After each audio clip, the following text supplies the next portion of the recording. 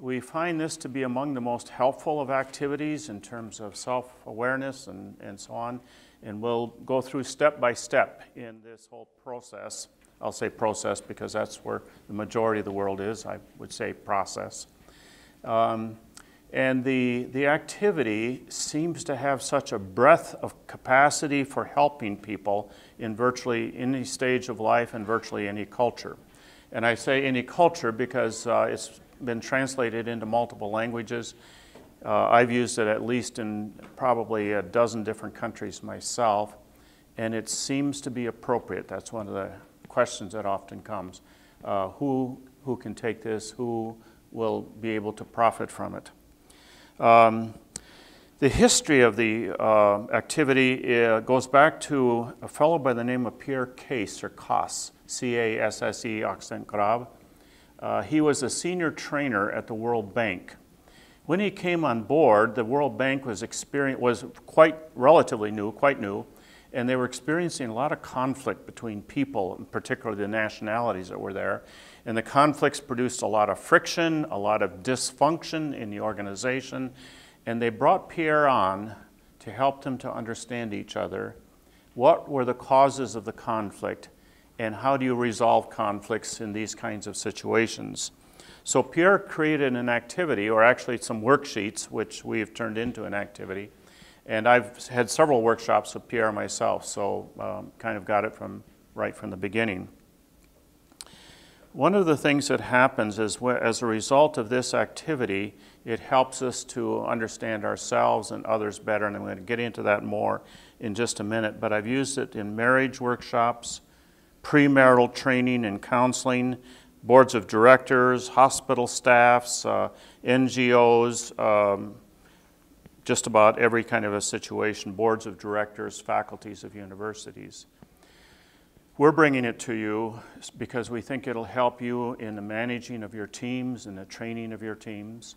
And one of the things you need to know is we're going to give you all the information that you're going to receive here, and train you in how to use it, so that if you decide to use it, if you find it beneficial, you'll be able to take it back into your environment and hopefully help people, help yourself, help everybody to live together, to communicate more effectively, and most importantly, to understand the other person so we can change our way of doing things so that we can better serve them. Often we use information as power to change the other person. This is information as power to change ourselves so that we can better serve the people that God has brought into our environment and under our influence. My history with Duane is I was a student of Duane's 30 years ago at a place called Wheaton College. I don't know if you've heard of Wheaton College, but it's just outside of Chicago. You know, our most famous alumni was Billy Graham, and so he was the person who put Wheaton College on the map. But anyway, so Duane and I have this history. So I was a student, and then he hired me at Wheaton College, and I started teaching leadership 22 years ago under his direction. But in the meantime, I also did a PhD, and he was my first reader. And one day I was struggling with a certain paragraph. Actually, it was 3 sentences in my dissertation on leadership. And I called Duane up one day and I said, Duane, I'm struggling with this. I just can't quite get these 3 sentences correct. And I'm talking to him on the phone, and I hear this burst of laughter. And I said, what's so funny? And he says, listen, you need to relax. He said, there's only 3 people in the world who will ever read your dissertation, and I'm one of them. So he put me in my place, and from that point forward, we've been friends and colleagues, and we've done many things together and enjoyed each other's friendship. So as I said, I've actually been teaching leadership at Wheaton College for 22 years. The test that we're going to do with you all today, as Duane said, we've probably given it between the two of us well over 20 or 25,000 people. We've done it on every continent. So Africa, Asia, South America, North America, and universally, it has been very well accepted, very well appreciated. But with my colleagues at Wheaton College, one of the things they often tease me about is that leadership is a soft academic study. It's not like theology or biology or chemistry or English. It's perceived as being a little bit soft. And it's interesting, that's really not an accurate assessment of leadership. It actually has a very much of a research base to it. Right after World War II, there was a professor at the University of Southern California, which is one of our very most highest regarded universities in the United States. And a man by the name of Warren Bennis was curious as to why the outcome of World War II was what it was. Because if you looked at the war and in terms of the buildup and what began in 1938, 39, 40, is that the Ally forces had the same number of tanks and soldiers and airplanes and ships as the Axis countries did. And yet the outcome obviously ended up with the Allies prevailing.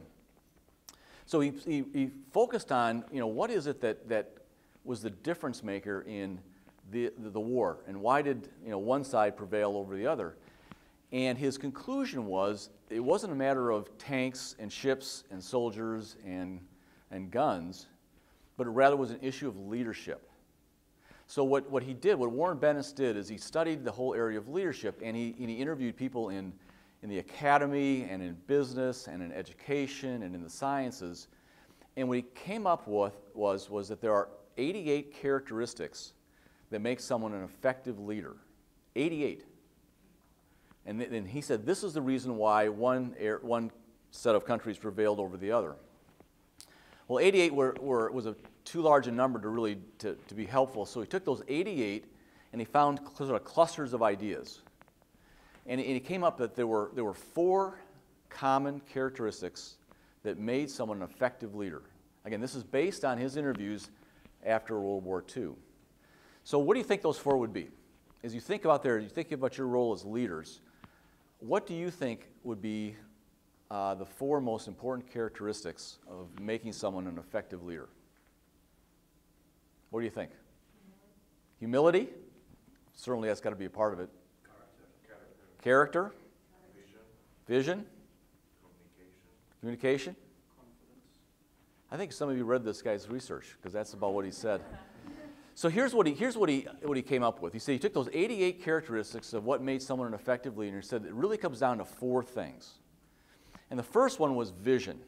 The ability to sort of see the unseeable, the ability to look forward into something that didn't maybe exist, but being able to see something that someone else couldn't perceive.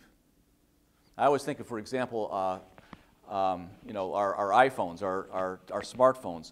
What was it that caused Steve Jobs to say, one day we want a device that we can take pictures with, we can access the internet, we can find out the weather reports and the stock prices, and we can also make a phone call. That's what vision is. So that was the first characteristic. The second one that Warren Bennis identified was integrity or character. The idea that I live out what I say I believe to be true.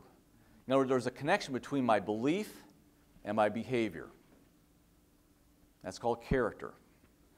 The third one was self-awareness. The idea that I have a good sense of who I am. I know what my strengths are, and I also know what my limitations are. And a realistic assessment of who I am is called self-awareness. And finally, the last characteristic that he identified was then the ability to communicate clearly. So if you can't speak it well, oftentimes your vision gets lost in the translation. So these 88 characteristics he was able to distill down into 4 things: vision, integrity, self-awareness, and communication.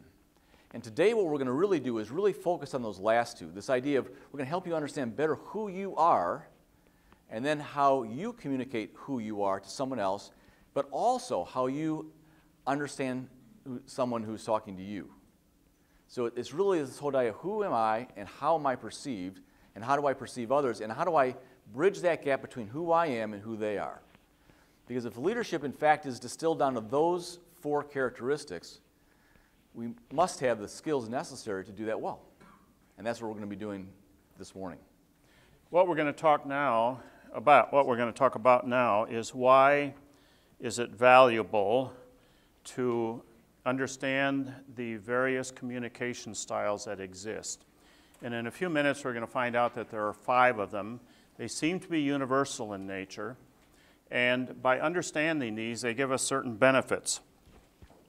They provide certain value or value added for us as we engage in relationships. So let's take a look at those. The first one is the ability to know ourselves.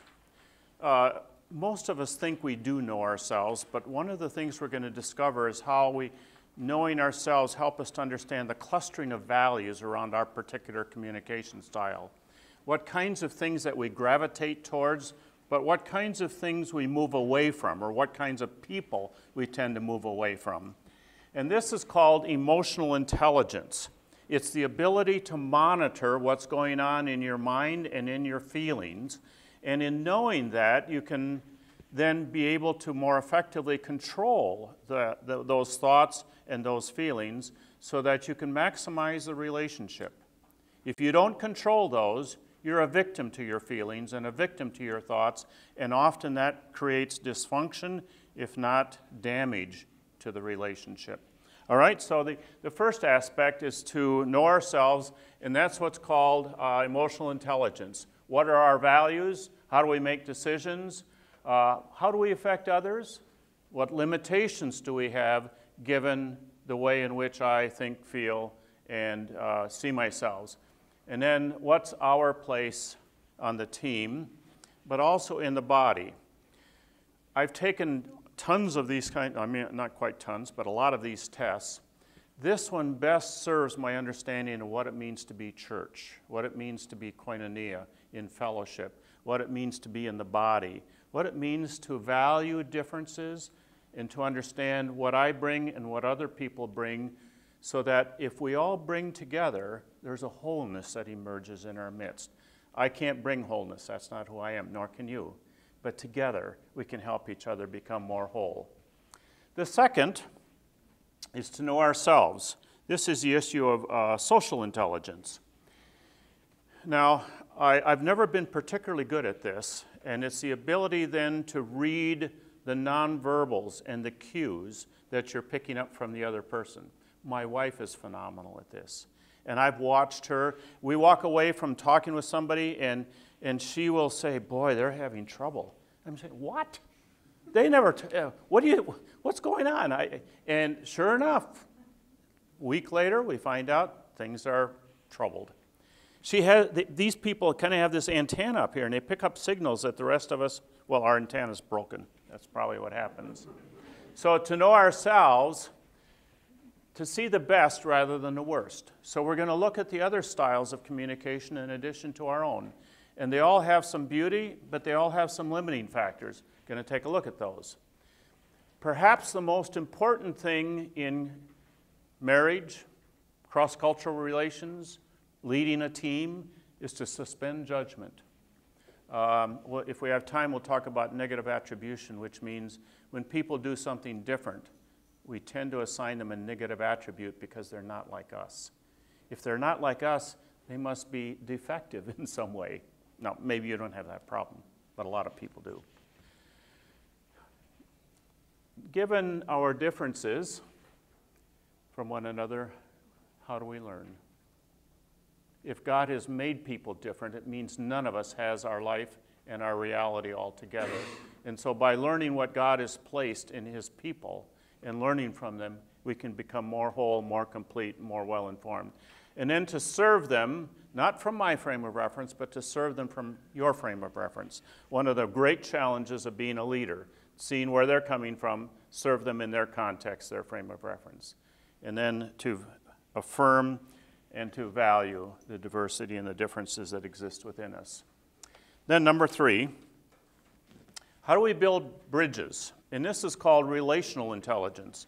So now if I have greater understanding of myself and I can monitor what's going on in myself, and I'm able to detect the kinds of things that you're bringing. I picked up elements in your tone and your nonverbals and what you're telling me.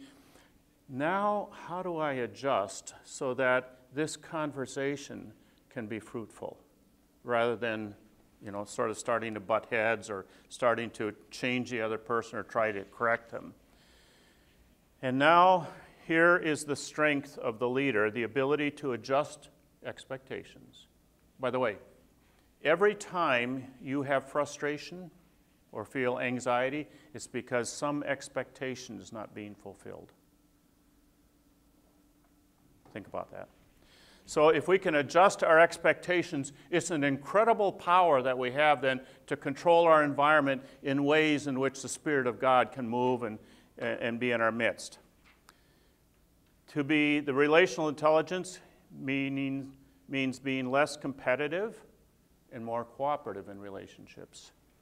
To be willing to change for the sake of the relationship. I adjust so that the relationship has a capacity to move forward, so that we can feel a sense of safety and openness and transparency with one another. To encourage and affirm the strength of others. One of the great leaders have that capacity to identify what you do well and to tell you what you're doing well. And that buoys us, that strengthens us to continue and to be positive. And then to proactively and sensitively engage others. So those are our goals, the kinds of things that we're about in this workshop. Any questions before we move on? It boils down to two objectives for today.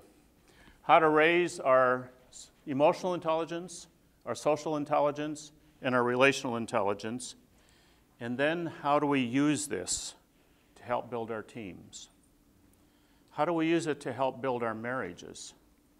How do we use it to strengthen our relationship with our children or our parents? There are virtually no boundaries of which this cannot be helpful to us in our time together, in our time as we move away from this conference. As we get into this activity, I want to clarify some assumptions for us. And after we've gone through this, we'll give you a handout for this as well, so you don't have to take notes on it. The first assumption is everyone scores something on each of the 4 styles. Actually, there are 5 styles, and there's a 5th style, which I'll talk about in a minute, but it makes this activity somewhat unique. I don't know of any other test that allows for this 5th style to exist, and for maybe about a third of you, that's going to be good news. Every once in a while, people score 0 on a particular style, and if they do, it means that they have a strong, they have no preference for engaging in that style or that set of values at all. And we'll come back and you'll understand that more. The higher the style, the higher the score, the greater the commitment to that style. Now, high begins around 16. The highest score you'll have will be 20, and then it goes down to 0, as I indicated. But when you get into a score of about 16, it means that you have a very strong commitment to that particular style, and that will make sense as soon as you get your scores. The lower the score, the lower the comfort in using it. So if you score low begins around 6 or so, and again I'm saying I'm kind of fudging on the things because it's a gradation. It's not all of a sudden you cross a line and this is good and this is less good. It's that you have more and more commitment or you have less and less of commitment.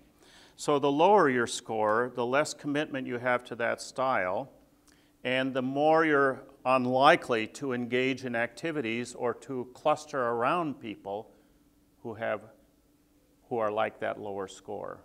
That is, you tend to avoid things. Furthermore, the area of your lowest score is where you tend to find stress. Okay? Makes sense, doesn't it? Because they're just connecting in ways that doesn't really connect with your values, connect with how you do things, how you think about things.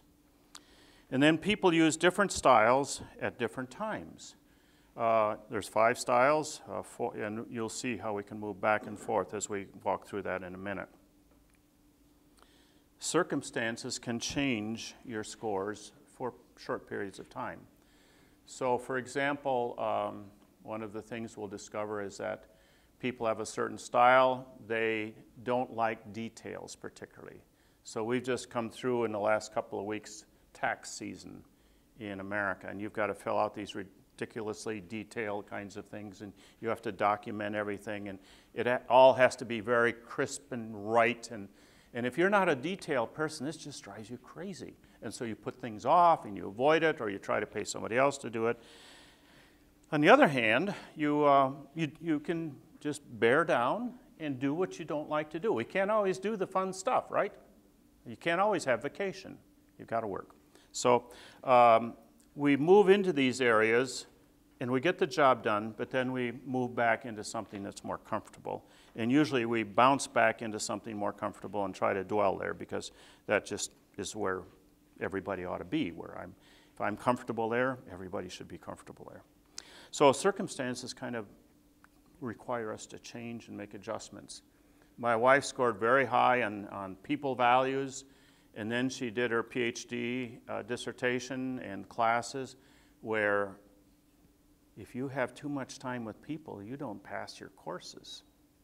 You spend too much time at the parties, you're not going to get the papers written. And so she had to make adjustments there for the years that she was in her program. Now, the last one, second to the last one, everyone is a composite of all the scores. You will probably have a highest score, or you might have 2 or 3 or even 4 somewhat equally high scores. All of those are okay. It doesn't matter what your scores are. That's who you are. That's what's cool. This is your reality, and that's good. So don't think in terms of good and bad. It's just not there. And don't think in terms of just one category, because I don't want to be known as by one category. I grew up in my early days. There was the phlegmatic and the choleric, and what were some of the others? Sanguine. Melancholic, yeah. My mom had me pegged. But in the test, I had 3 equally high, almost equally high score, but I think it was phlegmatic, I can't remember. But one was 1 point higher. So my mom labeled everything I did in that category, which was not me. Never has been me, probably won't be. So keep in mind that the categories that we use that'll grow out of our time today are like little windows, but the house behind those windows is far more complicated and it needs far greater understanding than just that window. But that window is what gives you some immediate vision about where that person is, and it helps you to understand the rest of the pieces. Lastly, under stress, people revert to their primary style. So everybody has a pretty predictable way of responding when they're under stress, and that's going to be something that we talk about towards the end of the program. There are 5 styles of communication as we talk about it. There's a cluster of values that cluster around each style, and there's benefits and there's limitations to each style. So Dave, give us the first slide here. The first style that is listed on your sheet, style 1, and you have a number there, that's called the action person or the action style. And you might want to put the word action next to it so that it's just there when you need it down the road. And the action person is concerned primarily with the question, what? I mean, that's just kind of a very simple way of thinking about this person. What needs to get done? What can I do? What's the agenda? What's on the docket for today? And so they tend to be primarily concerned, and their values seem to focus primarily on getting things done, achieving, and doing. Now that's just the broadest brush of understanding this person. The second style on your worksheet is called the process person. And the primary question for them is, how ought things to get done? What's the process by which we go from A to B and eventually to the end of our goal? And the process person then is primarily focused, or their values are primarily focused on strategies, on what we need to organize to accomplish this, on facts or data that are necessary for us to make good decisions. How ought we to get things done? The third style, and this would be number 3 then on your worksheet, is the people person. And their question is essentially who? Who will I be working with? Who will be affected by what we do? Who will be involved in making all of this happen? And their focus and their values tend to revolve around communicating, oftentimes talking is the word there, on relationships, particularly good, smooth relationships, on teamwork, the question of who. Then there's the fourth style, which is called the idea person. And the idea person is concerned about why. Yes, good to get things done. I mean, sure, that has to be part of life. How is also important. Nobody wants to get messed up on things. And who's going to be involved, these are all good things. But the real question says the why person is, why do you want to do this in the first place? Why is this the most important? Why should we give our time, our energy, our resources to this? And you'll be getting a handout on this in a minute. Now, that's style number 4, but we said there were 5 styles, and this style is quite unique. It's called the blend person, not to be confused with bland. Blend, okay, keep that there. The blend person is somebody who scores somewhat equally high on all 4 styles. So look at your 4 scores. And are they within 3, there's the highest and the lowest, within 3 points of each other? If so, you're a blend person, a 4-part blend.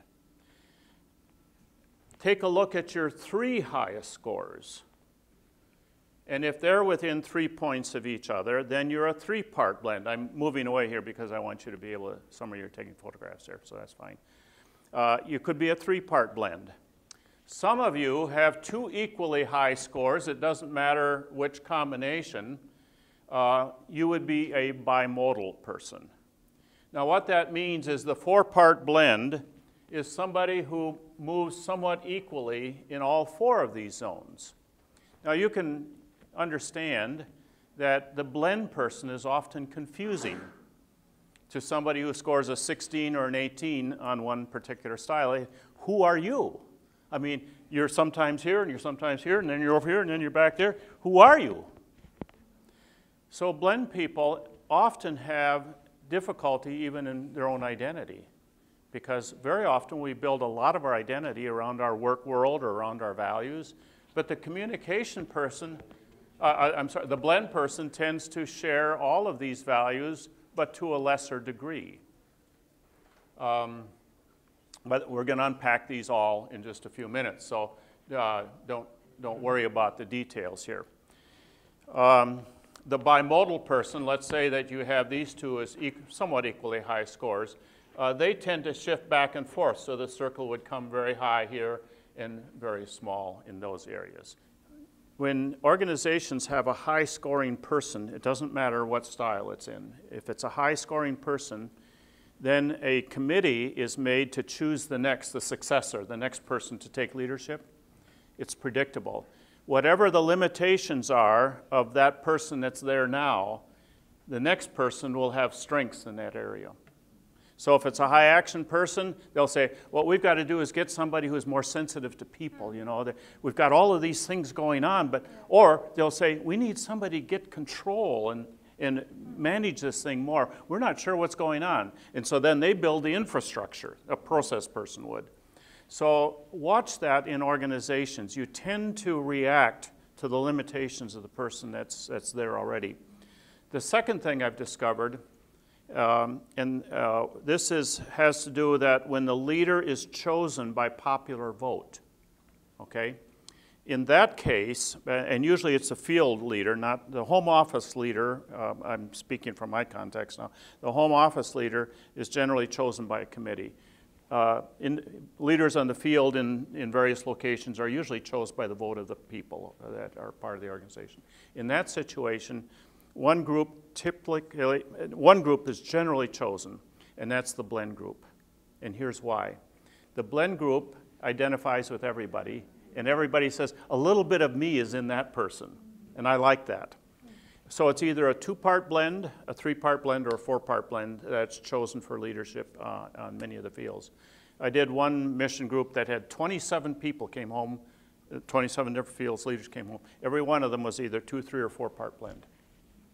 So popular vote, the blend has some advantage. That's not saying it's the right choice, but it's saying they have an advantage because of who they are. In committee choice, they often go with somebody who's going to compensate for the limiting factors of the other person. And we all have limiting factors, so that's, yeah. We probably need to make a transition. What I'd like to do, though, in just 30 seconds is do something that was the last assumption up here. What does your group do under stress? And if we had time, we'd have you discuss that. But here's the quick and dirty answer. The action person under stress tends to become hyperactive. The process person under stress tends to withdraw, to analyze, and to think about what went wrong and what we can do better the next time. So they need to be alone. They need to have space to think. The people person tends to want to talk to a friend who will be able to understand their feelings and somebody who will empathize with them. Now, if the stress is great for the people person, including men, there might be an explosion, usually tears or anger. Either of those can happen if the stress doesn't get resolved. For the idea person, they tend to withdraw into a world of fantasy. Video games are the most common these days, but it could be a newspaper or a book, somewhere where life fits together, where things work out, where people really do the right thing. You know, we have so little of that in this world, says the people idea person. And then the blend person, who knows? But they are predictable, because if they've been around people too much, they want to get alone, or they want to get something done. So you do the opposite. Why? So that you bring more balance into your life. So whatever is going on, if you're in the process, you want to get out there and get something done. And that brings balance into your world. And so all of your stress is intended to bring balance, bring some sense of relief, getting back to equilibrium, getting back to the normal, whatever normal is for you. Yeah. So here's the thing. I come home from work, and I'm actually a blend person for the most part, but I come home from work, and my world has been a very process kind of world. I'm a process person, and I've had a stressful day. What am I going to want to do to relieve my stress? Tell me. I want to be alone. I don't want to talk to anybody. I've been talking to people all day, and that's why I've been frustrated and tense. So I want to be alone to think about how I lost control and how I get control back tomorrow. My wife is a people person. What's she going to want to do? Taking care of the 2 young children, preschoolers, and so on. What's she going to want to do as a people person? Talk. Yeah. So I come home, and she says, "How are you?" We, kiss, and how was your day? And I said, "Well, it's really pretty bad. How was your day?" She says, "Well, the kids, they just were terrible today, and so was going to come over, and then they didn't come." So I say, "Great, great, great." And I make for a quiet place. But my wife says in her head, "Oh, he's had stress today. If I could only get him to talk about it." She goes after me. "So what happened in stress today? What caused it? Who was it? Was it somebody?" I says, "Don't worry about that. That's fine." And I keep moving away. And she said, "Oh, he's really stressed. We got to talk." Now, what's happening to me as she's trying to help me? Making matters worse, right? In trying to help me, she worsens. She makes it more difficult for me. And so I turn around and I say, "I'm sorry. I realize you told me it was a difficult day for you. I'll tell you what, sit down at the table. I'll take care of the kids. You get this piece of paper and you write the things that stressed you today and what you can do to keep from being stressed tomorrow. And I'll give you a quiet place to do that." Now she's ready to, like that. You insensitive, whatever. When we understand other people, we now know how to serve them in a way that they will feel served. Otherwise, we serve them from our frame of reference, and that becomes oppression. That becomes damage, and now you're both in damage control. So now that I understand you, I am free to change to serve you. That's what Christianity is all about. That's what shepherding is all about. One of the things that we try to do that's very important for us is to help us not only to see ourselves, but to see others accurately. And to see them in such a way that we can now see what they need, see how they see the world, see what things are of value to them, see what preferences they might have. And so one of the ways of getting at this idea of perspective taking or perspectivism is this work by Hertzberg from the Chronicle, an American academic newspaper called the Chronicle of Higher Education. And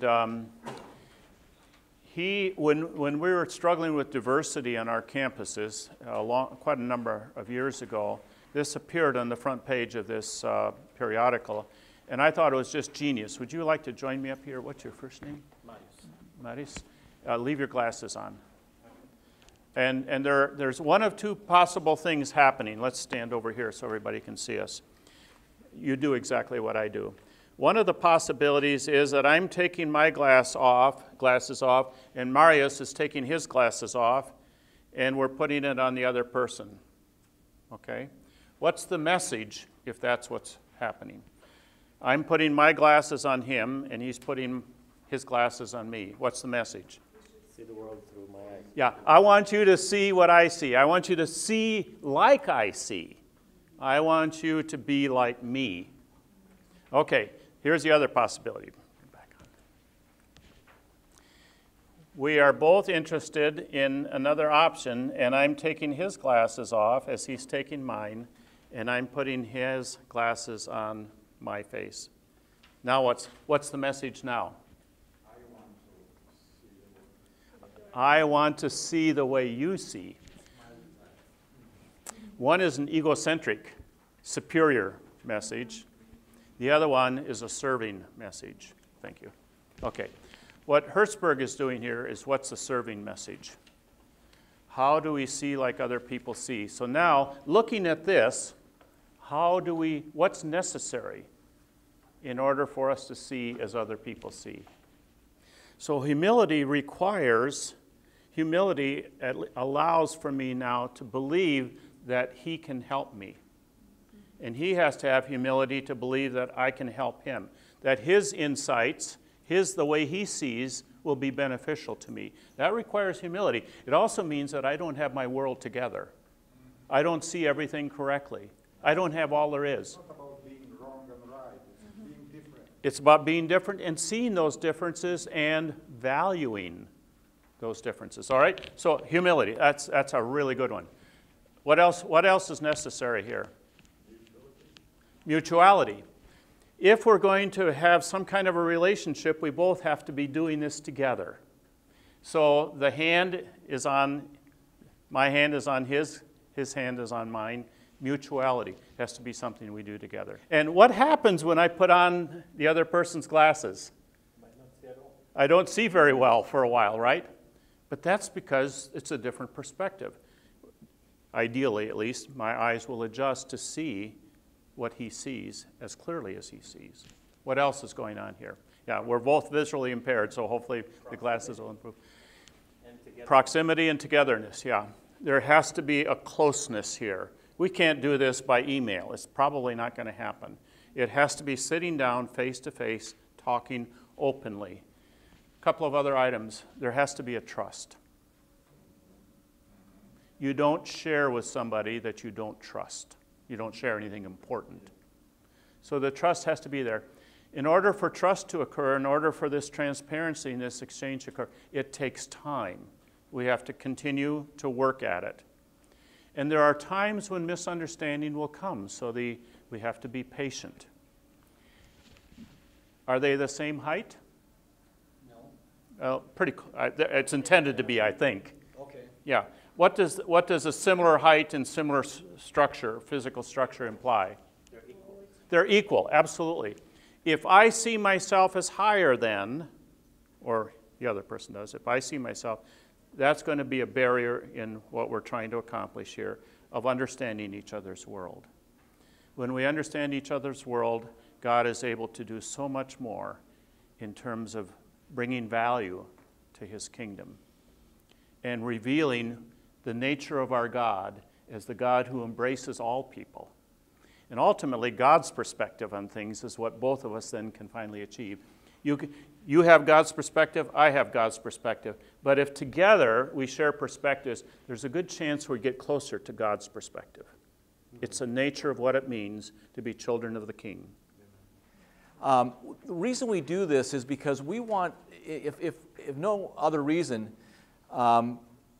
than to help you with your own self-awareness, what we really want to do is reduce the level of conflict in the church. And part of that is appreciating someone for who they are, knowing who you are, both your strengths and your limitations, but also appreciating the other person, this perspective taking. Rather than looking at someone who's different than you and attributing some kind of negative attribution, we can look at someone and say, you're different than I am, and that's good. Because to the degree to which we can lower conflict and build unity, the church is going to grow. Jesus said, so Jesus gathers his disciples together for the very last time in the Last Supper, and essentially he says this. He said, the world will know who I am by the way you love one another. I mean, to me, that's the strongest statement that Jesus ever made about evangelism. It wasn't the 4 spiritual laws. It wasn't the right kind of environment or the right kind of food to serve. He said, the world will know who I am by the way you love one another. And how do we love one another? It's because we appreciate each other's differences. Not minimizing those differences or assigning some kind of negative attribution, but rather say, I'm glad that you're a process person or a people person. I appreciate that, and we need that in the church for the church to grow. For the church to grow, we've got to be united. It doesn't mean to be uniform. We don't all need to be the same, but we need to be united. And I think Paul so clearly addresses that in 1 Corinthians, the importance of the unity of the church. And that's what hopefully, besides some level of self-awareness that you've gained about yourself, but that you're able to sort of build unity within the context of your families and your teams and your churches and your organizations. And I think to the extent that we can do that, the kingdom of God will be built.